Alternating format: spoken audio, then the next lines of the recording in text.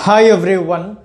நம்ம இன்னைக்கு பார்க்க போற ப்ராப்ளம் வந்து ரொம்ப சிம்பிளான ப்ராப்ளம். NCERT சிலபஸ்ல இருக்கிறோம். 12th standard பிசிக்ஸ்ல chapter 1ல book back எக்ஸசைஸை நம்ம சால்வ் பண்ணிட்டு இருக்கிறோம். So question number 1.21. ஸோ 20 கொஸ்டினை நம்ம இதுக்கு முன்னாடி சால்வ் பண்ணியாச்சு. ஸோ 21st கொஸ்டின் பார்த்தீங்கன்னா ரொம்ப சிம்பிளான கொஸ்டின் தான். ஸோ என்ன கொடுத்துருக்காங்க அப்படின்றத நம்ம பார்ப்போம். A conducting sphere of radius 10 cm has a unknown charge.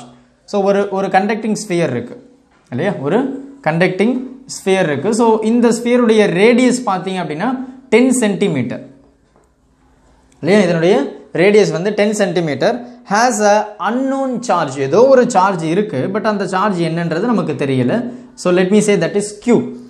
சரியா? ஸோ அதுக்கு அடுத்து என்ன கொடுத்துருக்காங்க அப்படின்னா, if the electric field E இல்லையா, so if the electric field 20 centimetre from the centre of the sphere is அப்படின்னு சொல்லிட்டு ஒரு வேல்யூ கொடுத்துருக்கா. அப்போ இதுதான் அந்த சென்டர் ஆஃப் த ஸ்பியர். இந்த சென்டர் ஆஃப் ஸ்பியர்ல இருந்து ஒரு 20 சென்டிமீட்டர் தள்ளி வந்தோம்னா எனக்கு இங்க இருக்கக்கூடிய அந்த எலக்ட்ரிக் ஃபீல்டனுடைய வேல்யூ பார்த்தீங்கன்னா 1.5 into 10 to the power 3 இல்லையா. So E which is equal to 1.5 into 10 to the power 3 Newton per coulomb கொடுத்துருக்காங்க, அவங்களே கொடுத்துருக்காங்க இல்லையா. So if the electric field 20 centimetre from the centre of the sphere is இது சரியா. So என்ன கேட்குறாங்க அப்படின்னா ரேடியலி இன்வெர்ட் இல்லையா. ஸோ இந்த எலக்ட்ரிக் ஃபீல்டு வந்து ரேடியலி இன்வெர்ட் அப்படின்னு சொல்லி கொடுத்தாச்சு. ஸோ இட் ஷோஸ் தட் இதில் இருக்கக்கூடிய அந்த சார்ஜ் வந்து நெகட்டிவ் இல்லையா. அப்போது நெகட்டிவ் தான், negative charge. Let me say yes, negative. அப்போ என்ன கேட்குறாங்க அப்படின்னா what is the net charge on the sphere. இப்போ இந்த 20 சென்டிமீட்டர் நம்ம சொன்னோம் இல்லையா. ஸோ இந்த இடத்துல இதனுடைய net charge, right, net charge என்ன அப்படின்னு சொல்லி கேட்குறாங்க, அப்படி தானே. What is the net charge on the sphere. அப்போ இந்த ஸ்பியர், அப்போ புது ரேடியஸ் இல்லையா. இப்போ இதனுடைய ரேடியஸ் நம்ம என்ன சொல்லிட்டோம், 20 centimetre. So which is nothing but 0.2 metre. அப்போ இந்த 0.2 மீட்டர். இப்போ இந்த ஸ்பியரில் இந்த சார்ஜினுடைய வேல்யூ என்ன அப்படின்னு கேட்குறேன். நெட் சார்ஜ் அப்படின்னா டோட்டல் சார்ஜ் இல்லையா.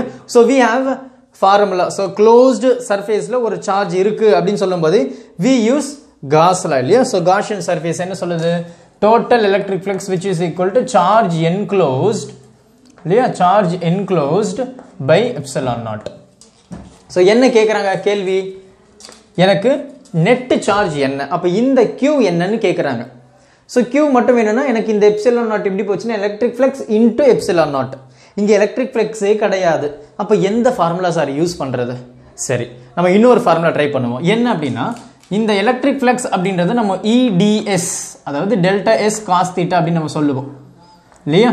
ஸோ நமக்கு தெரியும் இந்த அப்ளிகேஷன்ஸ் ஆஃப் காஸ்லால நம்ம தேர்ட் கேஸ் நம்ம இதை பற்றி தான் நம்ம டிஸ்கஸ் பண்ணியிருப்போம்.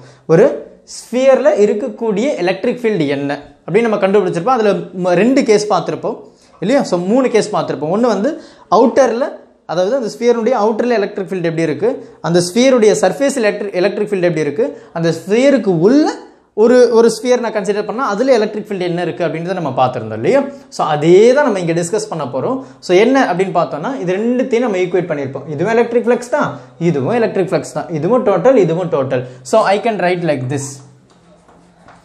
இப்போ எனக்கு காஸ் தீட்டா, தீட்டாவுடைய வேல்யூ வந்து எனக்கு 0 இருக்கும்போது that becomes 1. So this is Q enclosed.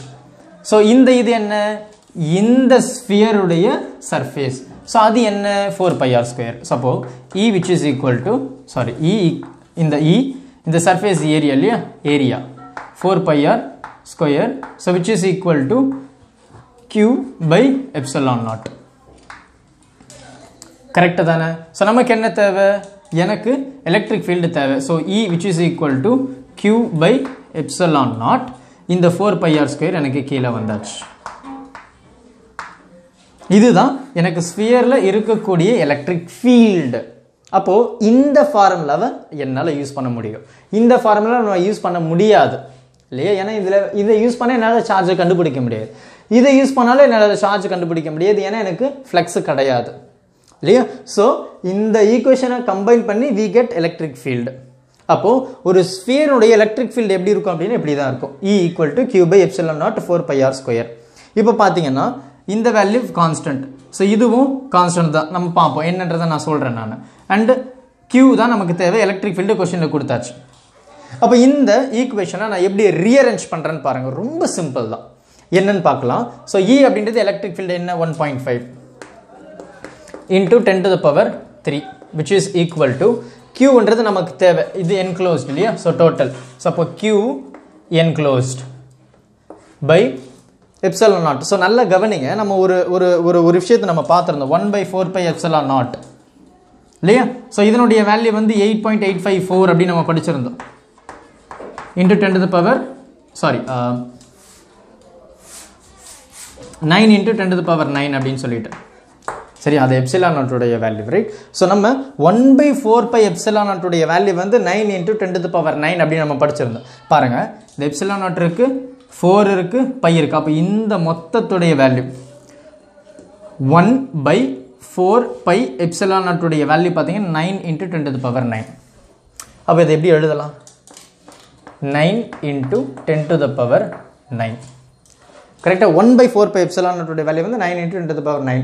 So இந்த வேல்யூ முடிஞ்சது. மிச்சம் இருக்கிறது என்ன? 6. 6 என்ன? இந்த ஸ்பியருடைய radius 20 centimetre. So which is nothing but 0.2 metre. அப்போ எனக்கு கீழே இருக்குது r². ஸோ அப்போ போட்டேன் அப்படின்னா 0.2 ஸ்கொயர். இது ஏன் மேலே வந்தது உங்களுக்கு புரிஞ்சிருக்கும். ஏன் அப்படின்னா 1/4 pi எப்சிலான் நாட்டுடைய வேல்யூ வந்து 9 into 10 to the power 9. So எனக்கு இங்கே 1/ல தானே இருக்குது. 1/4 pi எப்சிலான் நாட் எழுதியாச்சு. ஸோ நமக்கு என்ன கேட்குறாங்க அப்படின்னா Q மட்டும் தான் தேவை. ஸோ அப்போ Q மட்டும் ஒரு பக்கம் வச்சுக்கிறோம். Q enclosed which is equal to எனக்கு என்ன இது மட்டும் வேணும் அப்படின்னா மற்ற எல்லாத்தையும் இந்த பக்கம் எடுத்துகிட்டு வந்துரு. இந்த 1.5 அப்படியே எழுது 10 to the power 3. இது டிவிஷனில் இருக்குது. இந்த பக்கம் போச்சு அப்படின்னா மல்டிப்ளை ஆகிடும். ஸோ 0.2 ஸ்கொயர் பை இது இந்த பக்கம் வந்துச்சுன்னா மல்டிப்ளைல இருக்குது. இந்த பக்கம் வரும்போது டிவைட் ஆகிடுச்சு. முடிஞ்சதா? ஸோ அப்போது இந்த total electric flux total charge net charge என்னவா இருக்கும் அப்படின்னா இதை நீங்கள் கால்குலேட் பண்ணிங்கன்னா you will get like this into 10 to the power 9 வரும் coulomb. So which is nothing but 6.67 nano coulomb Q enclosed. சரியா? ஸோ நம்ம பார்த்தீங்கன்னா எலக்ட்ரிக் ஃபீல்டு வந்து இன்வர்டு. ஸோ இது வந்து நெகட்டிவ் சார்ஜ். ஸோ அப்போ இதனுடைய வேல்யூ வந்து எனக்கு நெகட்டிவில் சொல்லலாம். ஏன்னா எனக்கு எலக்ட்ரிக் ஃபீல்டு வந்து ரேடியலி இன்வர்டுன்னு சொல்லியிருக்கு இல்லையா?